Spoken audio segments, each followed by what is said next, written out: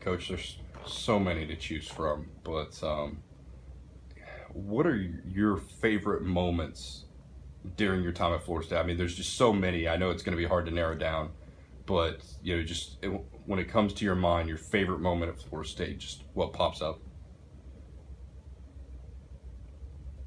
I would have to say the favorite moment was the night we were in Omaha, and was early in the ball game, and it was between innings. I looked up in the stands, and there was about 24,000 there at Old Rosenblatt, and I could see parents smiling, happy, just loving every minute of it.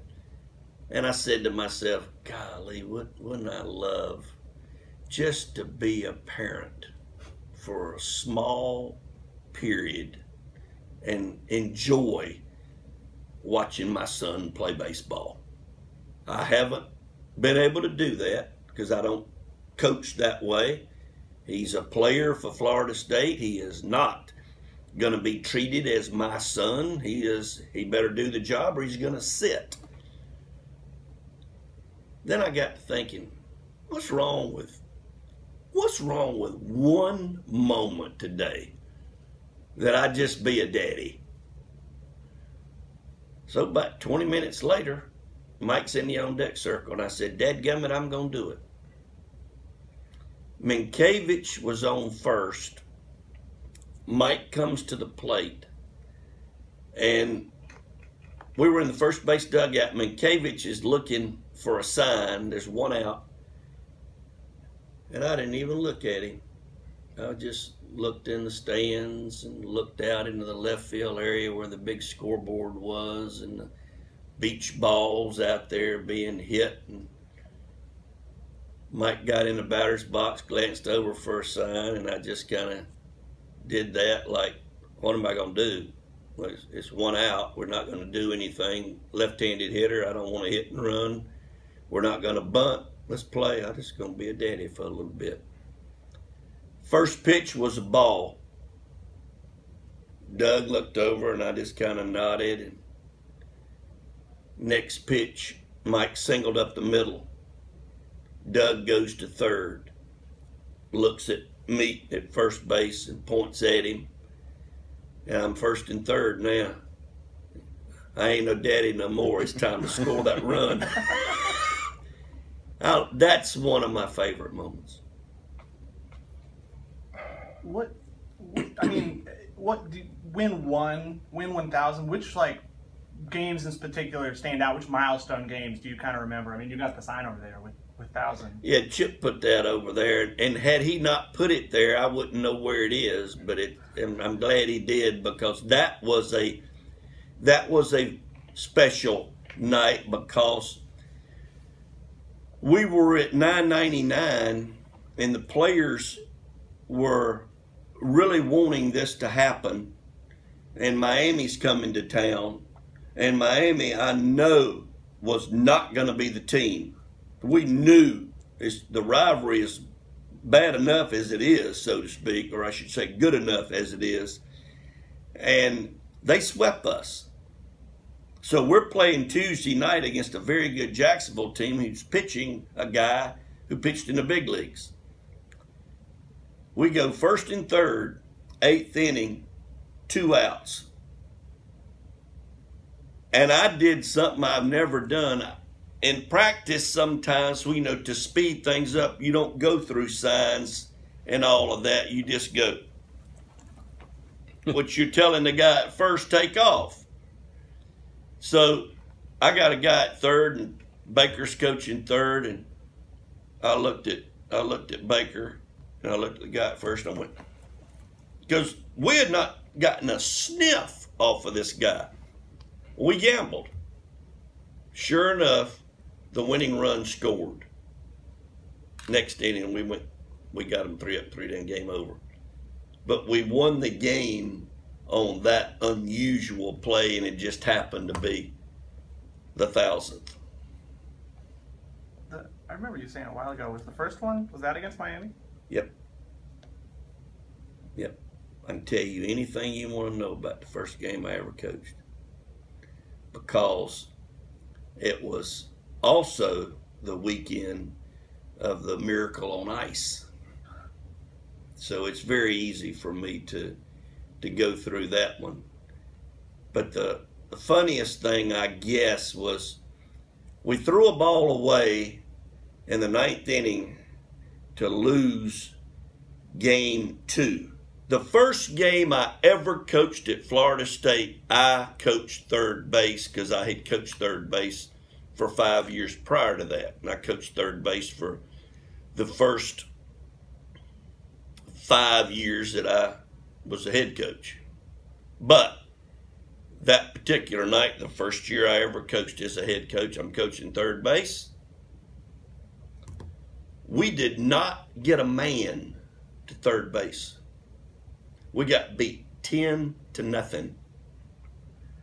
And I am sitting there after the game thinking, is this what I signed up for? This is not really what I thought it would be. I didn't have a chance to make a mistake. We were dominated. Pitcher was named Neil Heaton, pitched in the big leagues for a number of years. So the next day we get beat on a throwing error. We had, oh, that one hurt. That one killed me. Nothing throw to first base. A nothing throw to first base. And we threw it away and got beat. So we go to Sunday. We're down 8-2. We're in the 5th. And I said, we're in trouble. I'm going to get some guys in the ball game. So I took some guys out. All of a sudden, Mike Yastrzemski singles up the middle, and it goes from 8-2 to 8-4. I said, okay, we don't score. We get into the 8th inning. Couple of runners on base. Base hit up the middle. 8-5. And I went, you stupid idiot. You dumb idiot. You got a chance to win, and you've got substitutes in the game except for Yastrzemski, and he's got nothing of a chance to hit in the 9th. Well, we get one more run. It's 8-6. We go into the 9th. They go get Neil Heaton to pitch the 9th. The guy that shut us out on Friday night, they bring him back. That's how this series is. And I'm going, well, I figured he'd do that. Skip Berkman was the assistant coach. My assistant coach was Jim Morris. So we're playing Miami. We're down 2, bottom of the 9th. Hit by pitch puts runners on first and second, and the score is 8-6. Mike Yastrzemski, hitting from the right side against Neil Heaton, puts one up in that wind that always blows out to left over the scoreboard. We win the ball game 9-8. That was the first win that we had as a head coach. Do you still love it as much now as you did then? Probably more. The rivalry has grown. Going to Miami is not any fun. The fans are very, very tough, and they just don't understand that we're working with young men and trying to teach them the best way to go through life, and you have an adult up there bringing things up that happened years and years ago, and it's just not an environment that anybody enjoys. You go to other schools in the ACC, and it's not like that. The competition is great. The fans are rowdy for their team, but they're not as mean as the Miami fans are. You mentioned Meat and the memory with him of being a dad there in Omaha. Did you ever imagine you would get to coach alongside him for so long? I mean, what has that meant to you, just to get all those moments as well? No, I really didn't. I never encouraged him to get into coaching.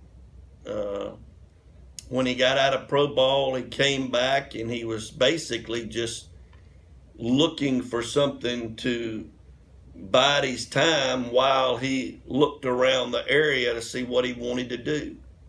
And we had back then what they call unpaid assistants. Restricted earnings, it was changed to later, but restricted earnings back then was pretty restricted too. But anyway, the more I listened to him talk to guys, the more I realized how much he had to offer this program. And one thing led to another, and he was starting to get interest from other schools. And I told him, I said, you do what you feel you need to do, but I really need you, and it's totally up to you. And he kicked it around a couple of times and said, I'll just stay here. Back then, he just bought a house and decided to stay here. I have to admit, I did not think it would last this long. I'm glad it has. Mike Bell, Clyde Keller, very, very, very important part of our program. Coach, I know you've been around the Florida State program for so long. I know you've received a ton of offers. How close did you come to taking that Georgia offer in the early 2000s?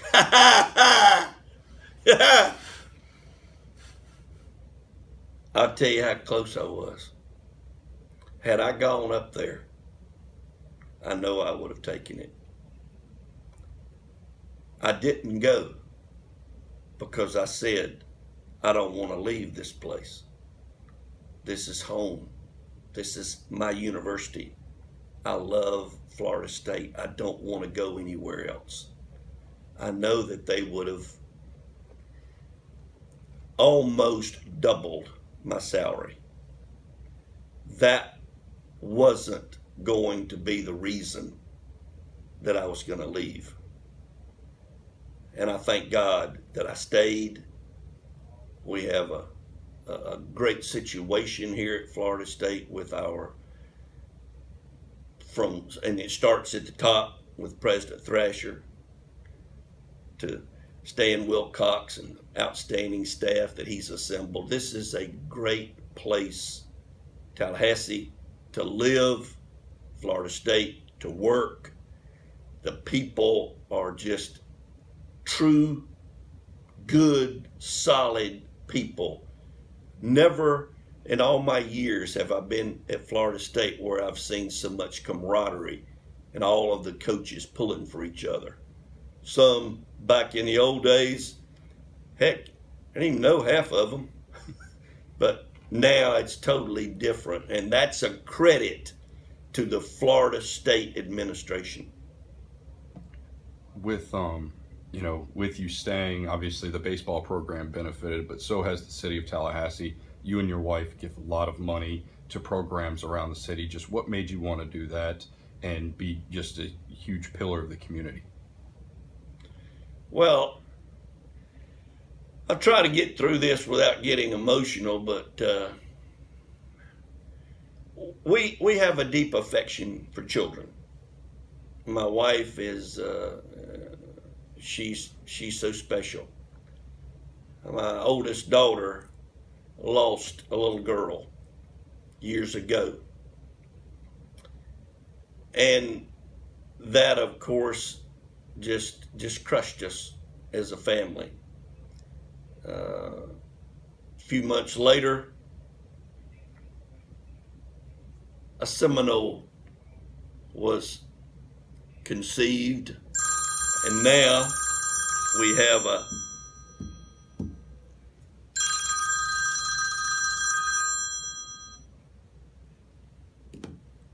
guess we need to pick that up. Anyway, when Haley was lost, it broke our hearts. And we said, if we ever have a chance, we want to do something at TMH, because those people were so nice. They just caring. They made us feel the best we could possibly feel when we went through this.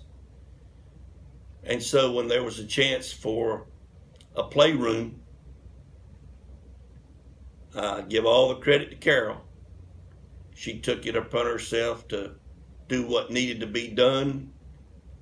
And the Mike Martin Playroom is one of the biggest honors that I have, because those children, you go up there, and I had a guy come up to me the other day after a speaking engagement and say he was up there and his grandson was up there playing in that playroom. And Carol goes up there, makes sure all the toys are still in place. If she needs to get any more books. And that's special to me. Tallahassee is a special place. It's the spot that you want to live and raise a family. I mean, I guess just, you mentioned being just a father, just a grandfather. Whenever this comes to an end, how much are you looking forward to getting to have that time and getting to be around so much in that, not that you aren't now, but? My two grandsons are different. Let's just put it this way. One's a right-hander, one's a left-hander. So the lefty plays golf right-handed. The righty hits baseballs left-handed. The righty is a shortstop for North Florida Christian, second base shortstop, and is a pretty good player. He's got a long way to go. He needs to get bigger and stronger, but so we all did when we were that age. The 14-year-old is a golfer, and he's pretty darn good. I used to give him a stroke a hole, then I reduced it to strokes on the 4 and 5 pars, but not on the 3 pars, because I was getting killed every time we played. And now, he doesn't give me strokes, but he should. He's your golfing partner every time you go? When we go play, we play even, and up to this point, he is 3 up. He's beaten me the last 3 times we played. And he wants to play college golf, and he knows that there's a long way to go to get to that level. Just, you talked about having the daddy moment.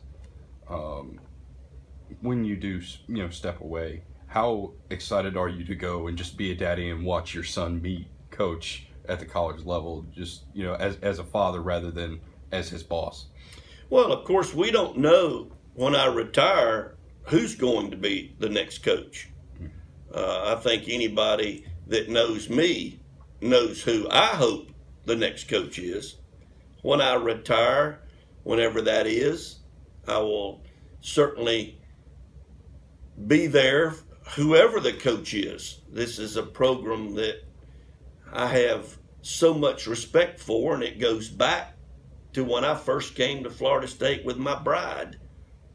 Many people don't know, Carol and I got married 53 years ago and came down here on our honeymoon and basically haven't left. This is a place that we want to be in the majority of our time for the rest of our life. Wouldn't mind going to the mountains some in the summer. Let's get that clear. A little cooler up there. But I'm just saying that I'm going to be there, good Lord willing, and watch my grandson play. And I'm going to be there and watch my grandson putt. So I'm going to be at both places as often as I can to watch them. And I know that Carol will be there with me. Ironically, I haven't mentioned the fact that our firstborn granddaughter is a junior here at Florida State.